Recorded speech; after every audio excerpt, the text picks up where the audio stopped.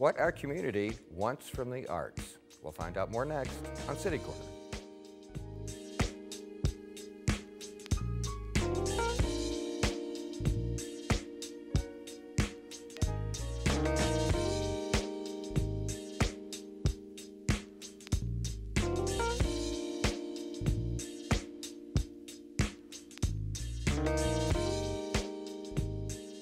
I'm Steve Potter, and welcome to City Corner. The Regional Arts Commission just had a big reveal. There's a lot to talk about, so let me introduce my next guest. To my immediate right is Felicia Shaw. She's the Regional Art Commission's, I'll get that right, Executive Director. And also here is Monty Levy. He's the Chairman of RAC, the Regional Arts Commission. Welcome to you both. Thanks for having us. Yeah. And Mont, you've been around for 3 years, I think, in that position, but this is new to you. I have just been appointed by the mayor as chair of RAC and very excited to take the position on. Does he have the right qualifications? All of them. And more. Just before we even get started here, why did you want to be a part of the Regional Arts Commission? You know, I'm a lifelong St. Louis and have been involved with the arts one way or the other for my whole life. And Regional Arts Commission, as we're going to talk about, has done just such important work in supporting and promoting the arts. So I wanted to be part of it. Right. And before we talk about this big reveal and other things that are going on, Felicia, for those people, I bet there are some people that they've heard of RAC. They may not really know what it's all about. They probably drove by our building in the Loop. We're right across the street from the pageant. And you've been around for 30 years. Been around for more than 30 years. So explain it to people that don't know. Yeah, so we were established in 1985 by a state legislation to promote the arts. And most people don't know that 100% of our funding comes from hotel-motel taxes.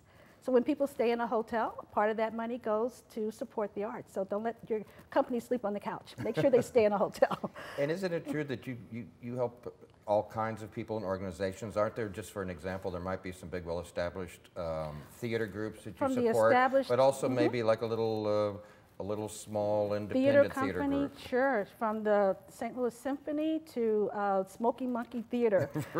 Yeah. You know, you've got a picture of our logo, and that's what people will know because they will see it in programs for all these different arts organizations they go to. Actually, the first photo I think your folks have. Yeah, there it is. There's our logo. That's what people will know. And why the colors and does that symbolize something? It does. It's about vibrancy, and you can kind of feel the energy that's happening here in St. Louis symbolized in that logo. Well, how important is the Regional Arts Commission to theater groups? Gee, I'm being facetious here. Gee, I thought they all made a lot of money. Well, you know, I'm sure that they would love to, but one of the things that we do that I think is really important is that we provide reliable, renewable funding to those organizations. And that's just one thing that we do. We have a building where groups can perform and rehearse. Some of those small groups can't afford rehearsal space, so they can go there for no cost. And we have many other programs as well. Okay. Well, what we want to talk about is an initiative that you had, Evoke, and then the big reveal you just had. So do we start with Evoke first? Well, actually, yes. We really should go back to the history. Okay. So Evoke was our moment to pause. We talked about the fact that we were formed in 1985.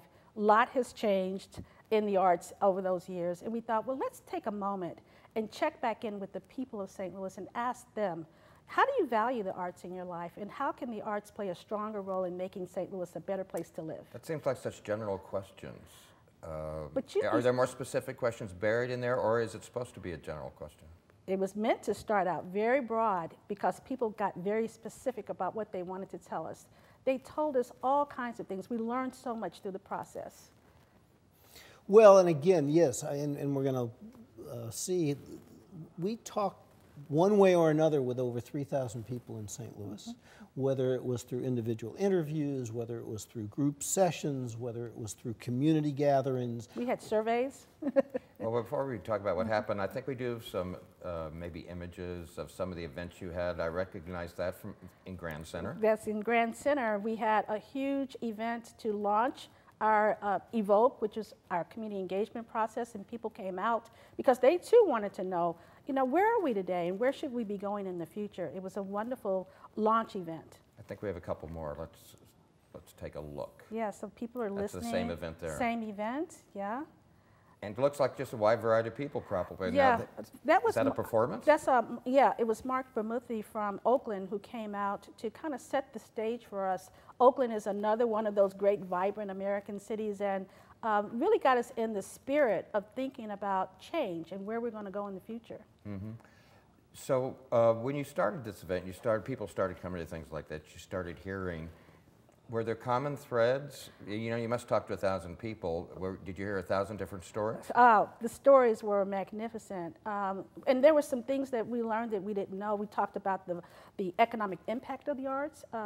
We fund we fund 100,000 people or arts organizations a year. But one thing that we learned is how many people are hired through the arts. 19,000 jobs we learned through this process.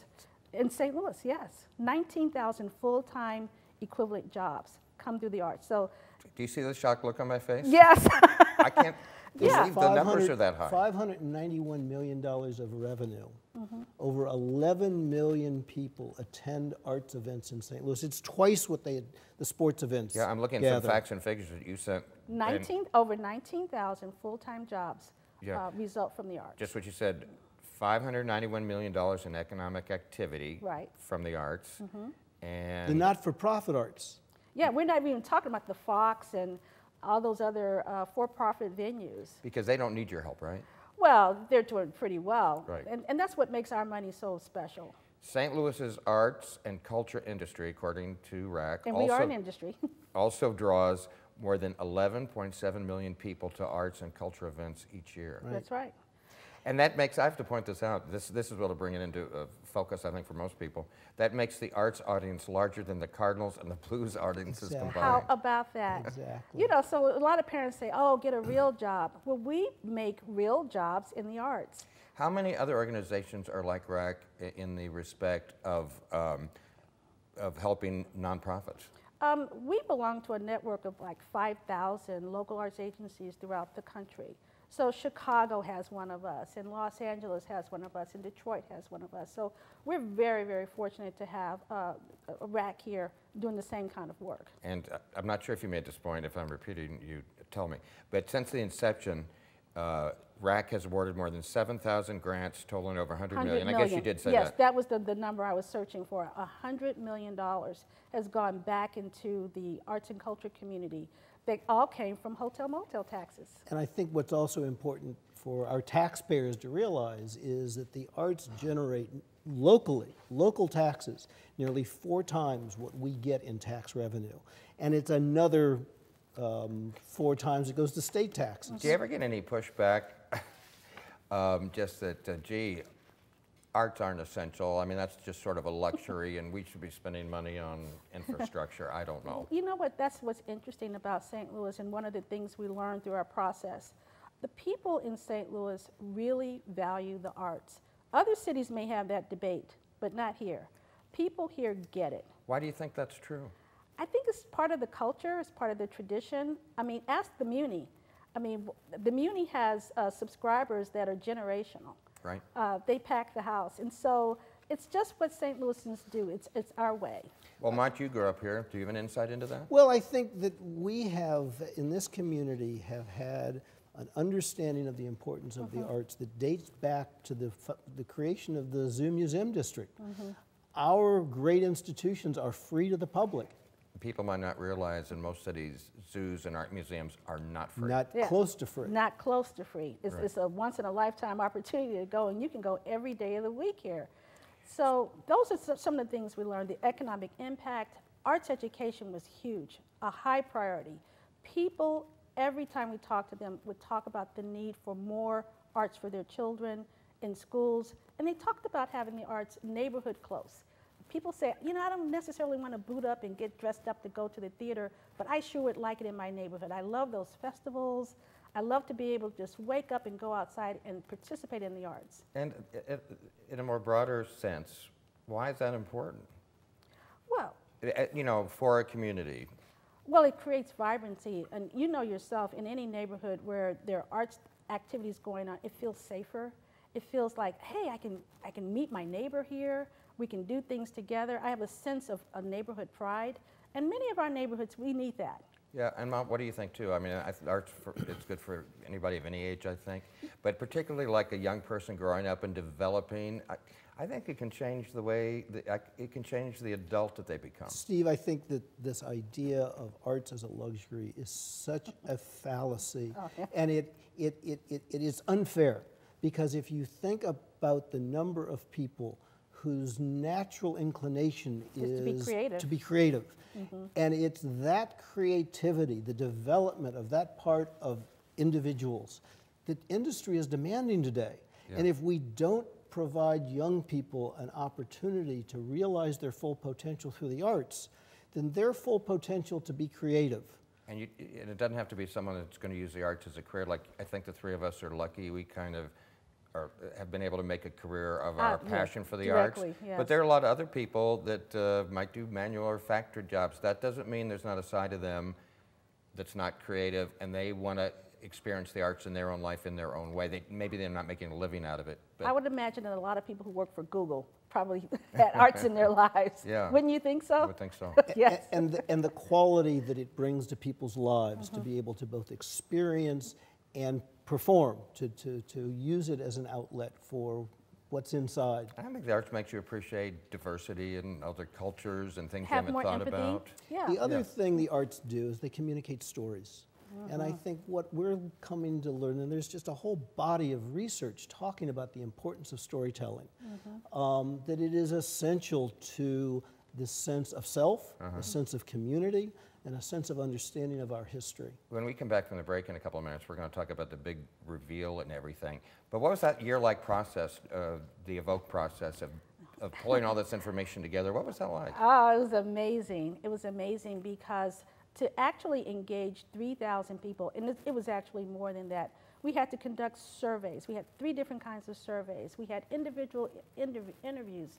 We had exhibitions that were interactive. We tried every way possible to get to as many people as possible. And again, we've got some images, I know, of some of the conversations that were going on. Maybe we could look at one real quick before we're going to take a break in a second. But yeah, they happened all over town, right? All over town. Oh yes, we went as far as Like East this St. one. Louis. Yes, we went as far east as East St. Louis, and then to St. Charles. Gathered people from diverse neighborhoods into one room, and they were happy to talk about. I was going to arts. say they look like they're having fun. Yes, they were definitely happy to talk about the arts. Somebody's on their mobile device. Sure, of course. I had to point that out. They had to tweet it out to their friends. Well, we need to take a break. Yeah, good. And the Regional Arts Commission just did a big reveal just very recently, and you want to share that with our audience, don't you? I do. All right, we're talking about the Regional Arts Commission and what's happening here in St. Louis. They're located on Del Mar in St. Louis. You know, check out, go to their website and all the rest of that. But we'll be back with more City Corner right after this.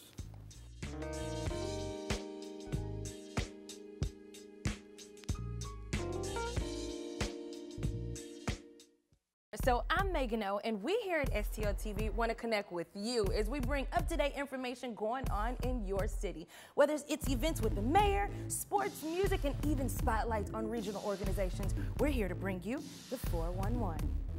STL TV social media is the spot to get the latest on our programs. Whether it's Facebook, Twitter, or Instagram, we feature a number of our fantastic award-winning shows, as well as our wonderful personalities like me, Megan O.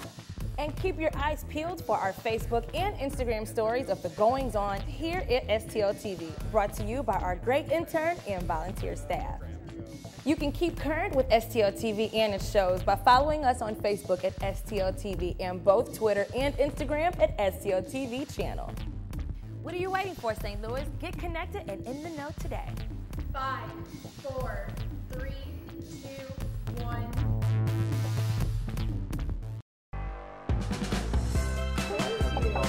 Oh, have you seen that piece on the Tiffany neighborhood on STL TV? No.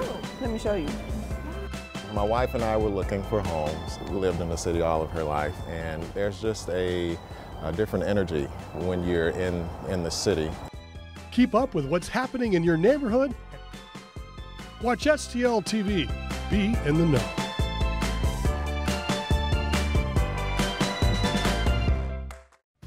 It takes less than 1 minute to find out if you may have prediabetes, and you can do it here.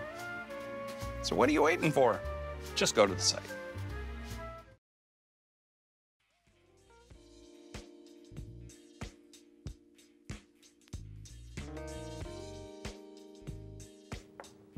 I'm Steve Potter. Welcome back to City Corner. Today our guests from the Regional Art Commission are here. We're talking with Executive Director Felicia Shaw and also with Chairman Mont Levy. And we're talking about the Evoke initiative, which was a year-long project that RAC was involved in, about getting out in the community and talking to members of the community about what they expect from the arts, because the Regional Arts Commission helps fund the arts, nonprofit arts. Yes. In the city of St. Louis. Before we go any further, Mont, I'm going to ask them to put up this again, because you wanted to make a point about your website, I think. Yeah, we did. The vision.racstl will tell people information about what was revealed on September 13th, and we're going to talk about our Arts and report. If people want information about RAC, about the grant process, about events, arts events, then they should go to rac.stl. It's racstl.org, and that's the second website on that slide. Oh, I see. Okay, good. Yes. Good. Thanks very much. And we care because we're taxpayers. Didn't you sort of make that point? Yes, this is your money, believe it or not. When people come to St. Louis and stay in a hotel, a portion of that extra tax that they put on their bill goes straight to the arts. And we were established in 1985 to assist in distributing those funds to nonprofit arts groups. And Mont, when you were making the points about the website, so there might be an arts organization out there right now that has nothing to do with RAC. So it's kind of on them to get a hold of you to see if you can help them, right? It's on both of us, actually. It's on them to find us, and it's on us to find them. All right.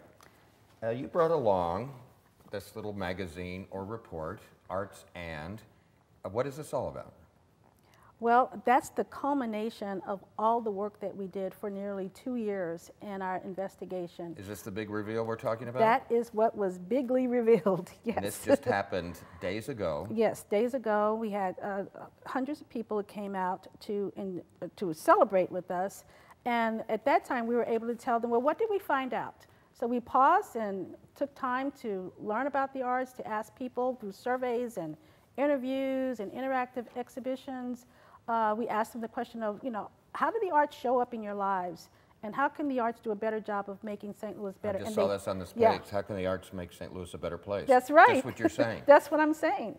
And then we published the report and we revealed it at the big event. Well, tell me about the big event. What happened the other day? Oh my gosh, we had bands and free food and music and artists performing.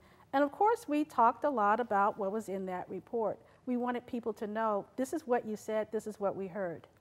And Mont, would you comment on that? What were some of these findings? Well, again, and I think we talked about it a bit earlier, I think the themes that were quite overwhelming. One, the sense that people really do love the arts in St. Louis. They remind us that we tend to underappreciate actually what we have in our community. But those who come from out of town are just always amazed by how much is here.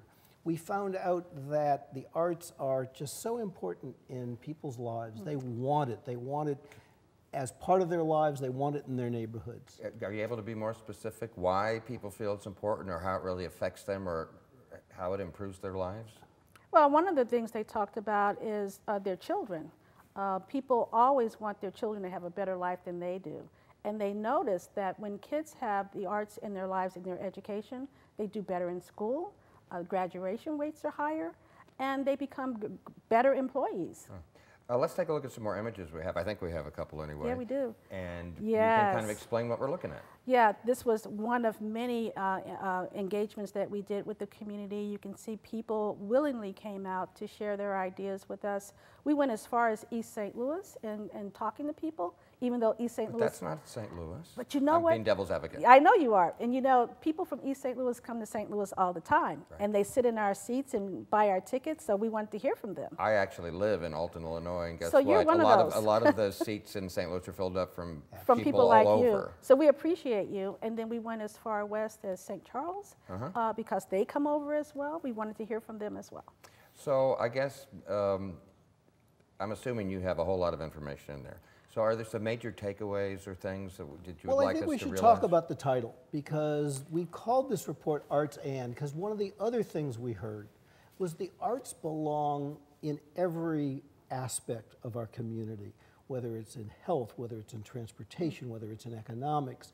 The arts can play a part to help us grow, and each of these segments can help improve the quality of how we deliver services in this community. And so the title of Arts and makes reference to this sort of cross-sectionality, that it is now a greater priority than ever for us to help the arts evolve as a major part of civic life in our community. Yeah. What's this? That was another engagement, just people sitting around sharing ideas. Oh, that's on the cover of Arts and, yeah. It is on the cover, yeah. And you know, we talk about arts in the economy, arts and health. We collected data to shore up the point that when the arts are unsiloed and we come out of our theaters and we go into the neighborhoods, we're able to work with other social service agencies in making St. Louis better. Can you kind of give me an example of that? Well, just think about arts and health. What happens when people gather together to dance? All of a sudden, they're getting the recreational aspects of dancing because it's a physical act, and they're also meeting their neighbors. They're doing something creative. I think it can combat depression. It helps people feel more connected to their community, makes them more engaged civically. They're not sitting home by themselves watching soap They're operas. not isolated. They're not Right. isolated anymore. Right. Exactly. Right. We also, one of the biggest findings for me was the real acknowledgement of the importance of individual artists. St. Louis is a great artist town, and you know why? It's affordable. And so where you see other artists maybe moving from bigger cities like Chicago and New York, they come here because they can not only work, they can buy a home. I have a friend that grew up in New York, and she was telling me just the other week that she goes back for visits, and she said it's gotten so insanely expensive that it's changing the kind of people that are living there, because not everyone can live there anymore. Not everyone, but people can actually live here. Artists can live here, make a living, and purchase a home and have a good quality of life. So that's what we heard also, that, hey, let's attract even more artists, because when artists move into a neighborhood, it becomes fun, it becomes trendy, and everyone wants to live there. And if artists can't make a little money, they may not do it. But we also heard from artists that they need more support in this community, because there's a point in which they find a need to move on.